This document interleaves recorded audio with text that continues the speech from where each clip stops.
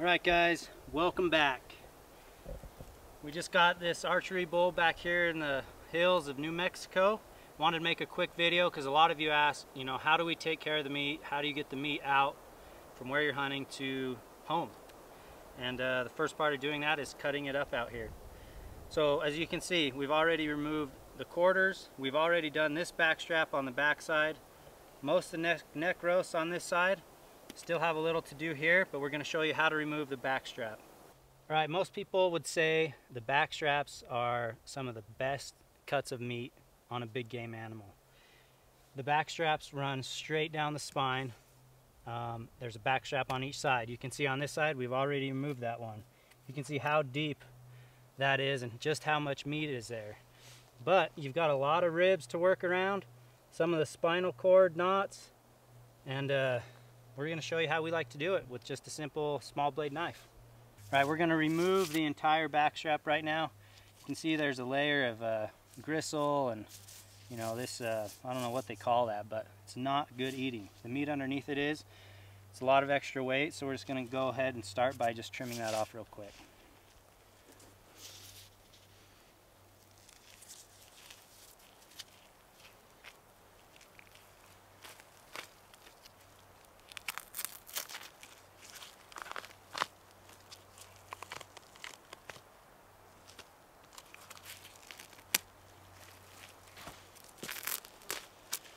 Some people like to leave it on just to keep the meat clean. That does help, but you can still see there's another layer of that underneath.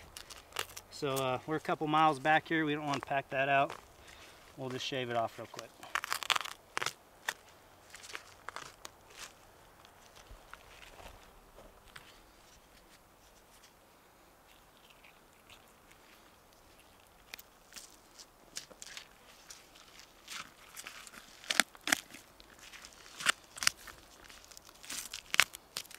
All right, the back strap, it runs from right about up here where the neck meets the shoulders and all the way to this knot. You'll feel it. You'll be able to feel that.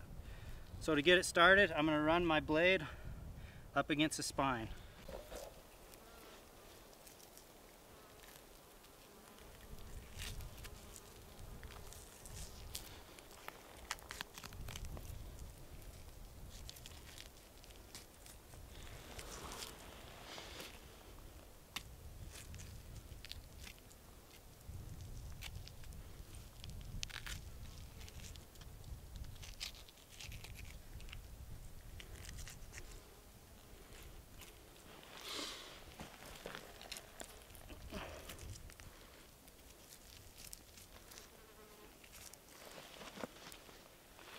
Going to start peeling that back and just running your blade right against the backbone. Keeping as much meat on there as you can.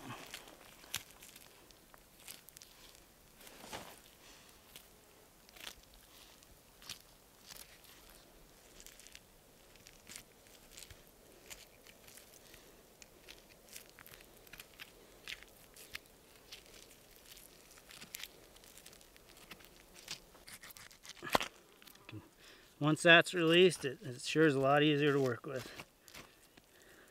I might be a little far forward, but better than not enough. I like these little knives because the blades kind of flex and they get around those rib bones. Just be careful. Watch where your fingers are.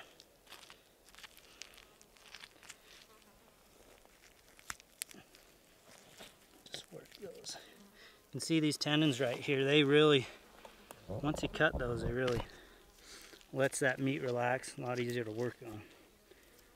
You can see down here, it's hard to tell, but getting to those knots I showed you on the other side, just do your best to trim around those. Alright, I've cut down the spine, I'm just about to the bottom of where it connects. I'm going to start on the other side. You can visually see where it runs, you can really feel for it. So I'm feeling right here, you can see that there's rib bone, okay? You could, on smaller animals, you can almost peel this off with your hands. Get rid of some of that garbage. But see where that separates? That's where you want to start. And just go follow that line, you'll feel it.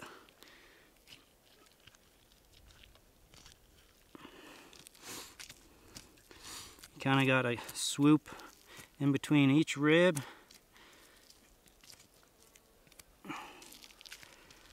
You can kind of get your hands down in there and just peel it apart from the ribs. See that?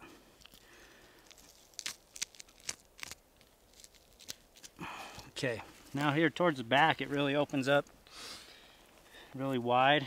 You can see exactly where it's at and feel it. So just run your blade. You kind of got to separate it off this bone right here. You can feel that. Oh, you got underneath the ribs right there. See that? Just gonna follow that down.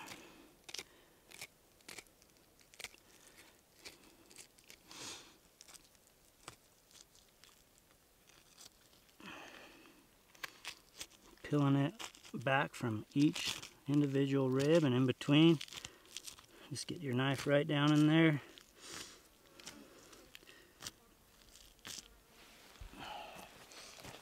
Just work your way forward, one rib at a time.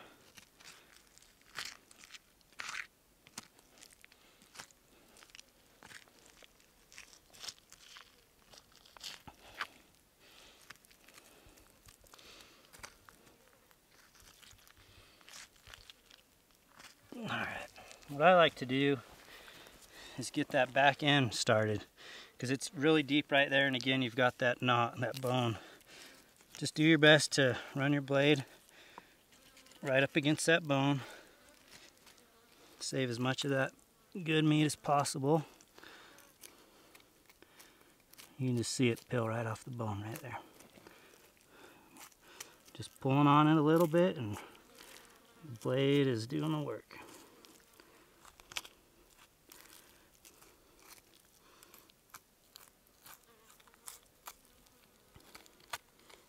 Alright, you can see I'm just about to the bottom there. I'm got a little more work to do on this side, but once you get to the bottom, it really starts to peel out. But like I showed you on the back side, there's those knots. Just got to work around them. And this meat is so tender, it's almost just peeling right out, but I don't want to break it. I want to keep as much meat on as possible. I'm just going to work it slow. One knot at a time.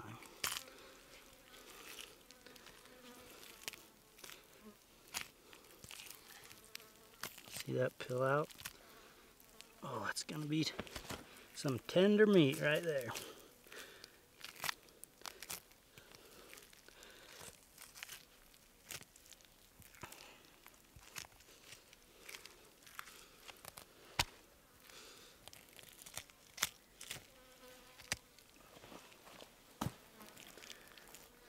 Just working our way forward.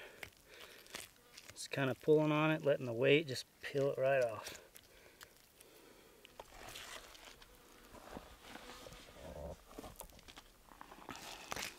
See that? I mean, I'm not even cutting it. It's melting right out of there. See that all the way to the bones there.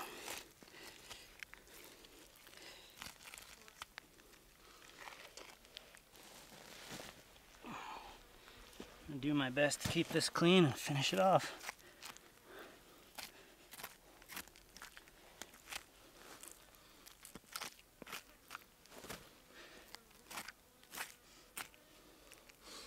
Again, we're probably a little too far forward, so I'm just gonna cut that off right there.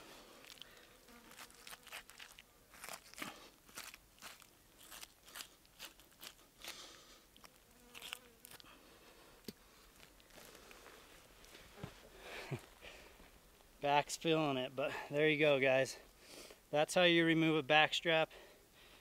Just like the quarters, it's about the same on every big game animal. The smaller animals, that thing will peel right out of there. We're gonna add this to our meat stack we got over here. Let this cool down as much as we can. It's a little sunny right here, but the wind's been blowing. That's a full mature bull elk, quartered out, scrap meat, we got flank steaks, back straps, and everything. If you guys enjoyed that video, if you want to see how to remove the quarters, watch our video on how to remove an elk quarters right here on the Hushin channel. It's hard work, but it's well worth it. Hopefully you guys have a success in your hunt and have fun when you're out there. Be safe, and thanks for watching.